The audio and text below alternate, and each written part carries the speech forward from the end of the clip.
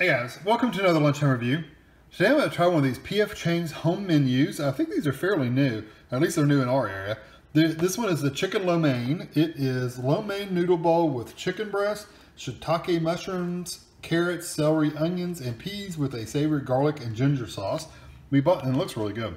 We bought this at Meijer. It was $4.49, which less than $5 for a meal. I mean, you know, it's better than going out to eat. 410 calories for the entire bowl.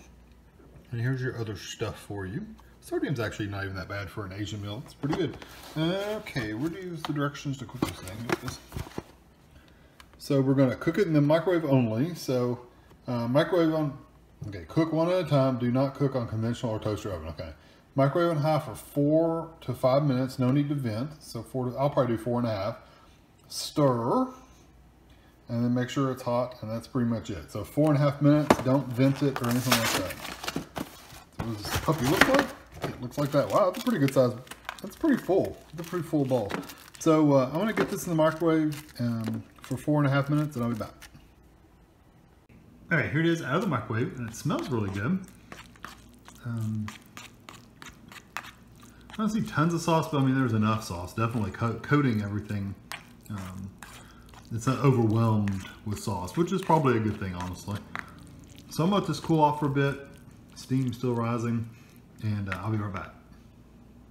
Okay, I got me a bite ready. I didn't see a lot of mushrooms in here. I'm going to dig around and make sure there's not some mushrooms laying in the bottom, because I love mushrooms. I don't see a lot in here. So this has chicken, peas, noodles, and onions. I didn't get a carrot either, but I'll get one in the next bite. Let me try this first.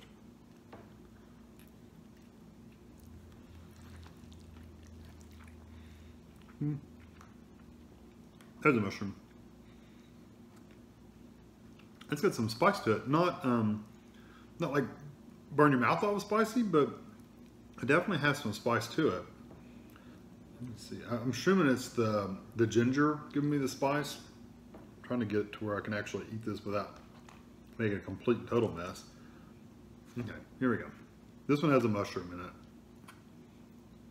And lots of noodles.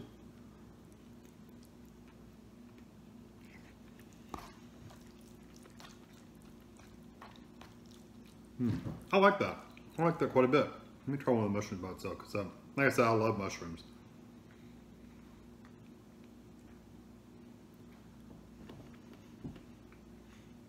Got that good chewy texture with that earthy flavor. Love them.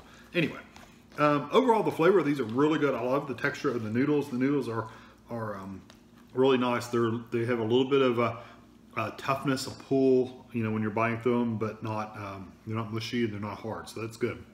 The flavors of the vegetables and the meats and the mushrooms and the peas and all that stuff go really good together, and the sauce is excellent. It's not, you definitely get the garlic, but you don't, it's not overwhelmingly garlic, and it does have that little bit of that spice from that ginger. Just like if you were to eat a ginger snap cookie, it's not quite that strong, but you do get that little bit of heat in the back of your throat.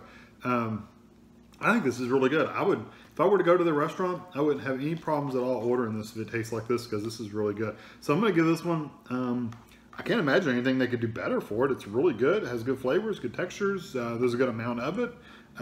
Price is a little high, but if you were to go to the restaurant and get this, I guarantee it's going to be more than $5. So I'm going to give this one a 5. There's absolutely nothing wrong with it. I would eat this all the time if I needed to. So I hope you enjoyed this video, and thanks for watching.